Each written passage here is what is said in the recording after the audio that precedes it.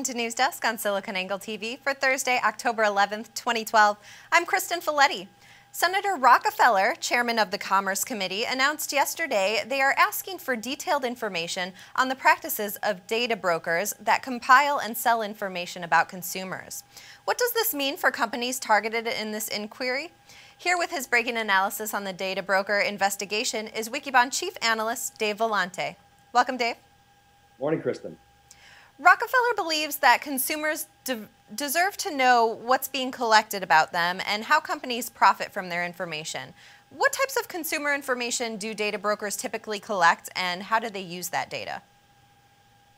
So the range of information that data brokers collect is pretty vast, from financial information, oftentimes social graphs and buying patterns, or more frequently buying patterns will get in there. All types of information on credit card history, net worth, things of that nature that start to become gray areas or cross the line in terms of things that would be considered private. Now, of course, there's regulated industries like financial services and healthcare, and there are laws in place to protect consumers, but there's much more of a gray area that seems to be expanding, of course, as a result of the internet.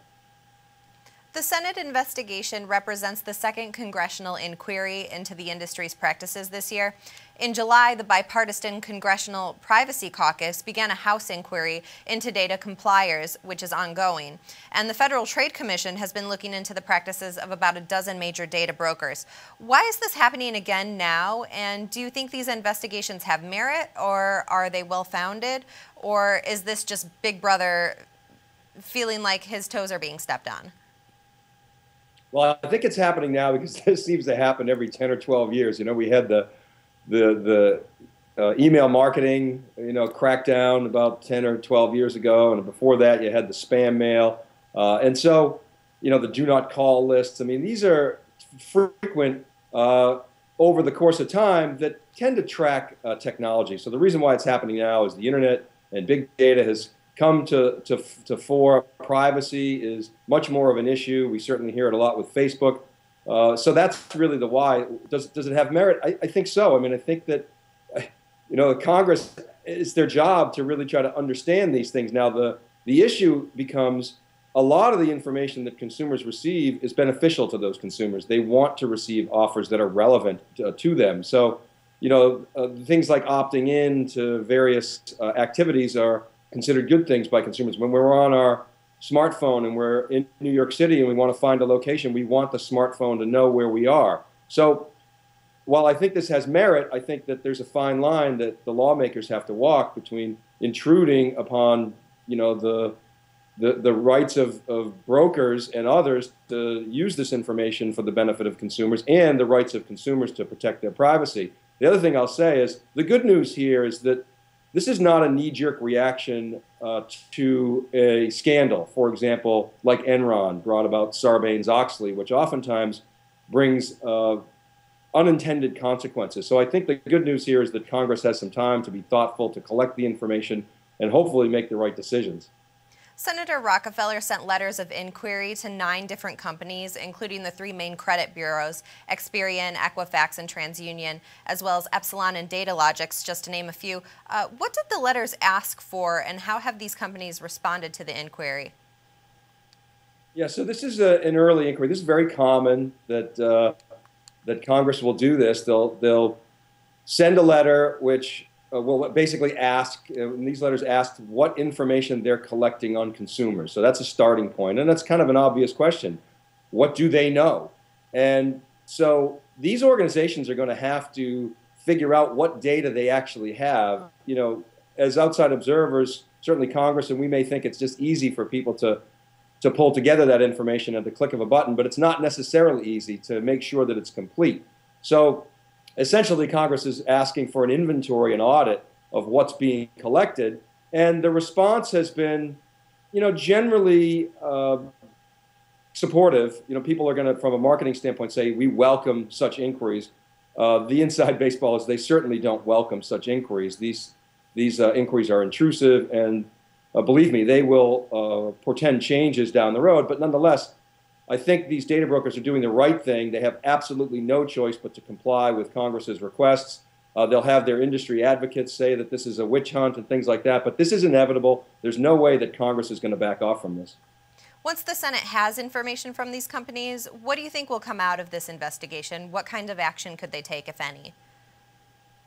Well, in my opinion, I think there is going to be an investigation around the regulated industries and the non-regulated industries. And I think the regulated industries are pretty clear. There are laws on place. Maybe they have to be tweaked a little bit to deal with some of the expanding, data graphs that people have. But in general, there are pretty good laws in place for things like healthcare and financial services. I think where it gets tricky is the unregulated industries. And that's where I think it's really hard to predict. But my crystal ball says that you will absolutely see changes in the way that this information is going to be utilized. And I think one of the things you'll see is that consumers will get access to the information. So that I think a big step will be to provide consumers a portal, for example, where they can go in and look at information that's being collected about them. And then the big question is, okay, what kind of restrictions will Congress put on place in terms of how that data is going to be used? And that's very hard to predict, but I would say that there will absolutely be some kind of consumer transparency and potentially even control over how that data is used. So how is this different from other privacy efforts initiated by the government? Well, I think it's very similar, and I mentioned before the email laws and the do not call laws and the spam mail laws and things of that nature. I think they started in a similar way. People were concerned about abuse, and so there are similarities in that respect. I think the differences are the massive amounts of data, and the diversity of data is so great. And that's really what's different here. The volume of data, the different types of data, the complexity of that data makes it a much harder problem to solve. So what's the big data angle on all of this? The interesting thing about big data is a lot of times you don't actually need to provide that specific information. So, the classic example is the case of Target that solicited a young pregnant teen who, was through her searching patterns or other social patterns was, tipped off Target that she was pregnant. They made an offer. The father got all concerned and, got very angry. And then turns out the girl was pregnant. Now, Target really didn't do anything wrong in that instance. They're just mining data. Now, as an example, I'm using that, but big data draws inferences from people's patterns, from things that they do. So you don't necessarily need a smoking gun in the big data world. So the interesting thing will be, how will Congress regulate the use of data where it might be second or third hand data that's inferred upon to draw a conclusion about a probability of a consumer? And that is really a lot fuzzier than, okay, you can't collect an email without an opt-in, or you can't send or make a phone call to a home at 6 p.m. if somebody's on a do not call list. Those are binary, those are black and white. Big data is a lot fuzzier. Do you feel there's actually the possibility of privacy on the internet? Well, I think the notion of privacy on the internet is pretty much gone away. I think there really is no privacy in the internet. And I think it's a balancing act between the consumer's willingness and desire to provide private information so that they get benefit, versus the need to protect consumers' privacy. As I've said several times, there are good laws in place around HIPAA and financial services and things of that nature. But things are changing, as I said, the big data inference problem. And so I think that the notion of opting in to get some kind of benefit changes a little bit in the internet. I think organizations could be more transparent about that. But I think in general, this ain't your daddy's privacy policy anymore. I think things have changed forever. Well, Dave, thanks so much for your time today. We appreciate you joining us. Thanks for having me, Kristen. For information on news of the day and the latest breaking analysis, stay tuned to News Desk right here on SiliconANGLE TV.